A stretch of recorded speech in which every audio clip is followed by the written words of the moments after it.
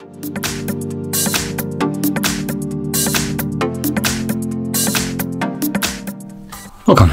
In front of me is a Samsung Galaxy Tab A 8 inches from 2019, and today I'll show you how to format your SD card.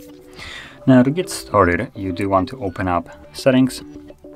From here, scroll down to Device Care. Select the storage option right over here. And again, let's tap on, I believe, Advanced, and then SD card, and choose Format.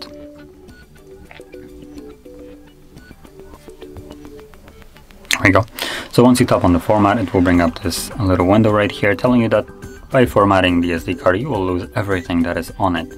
So if there is anything that you would like to keep, well, then you might want to back it up beforehand, otherwise you will lose it permanently. But assuming you have already done it, or you simply might not want to, tap on the Format SD card. The process will automatically begin removing everything from it, and this only takes several seconds.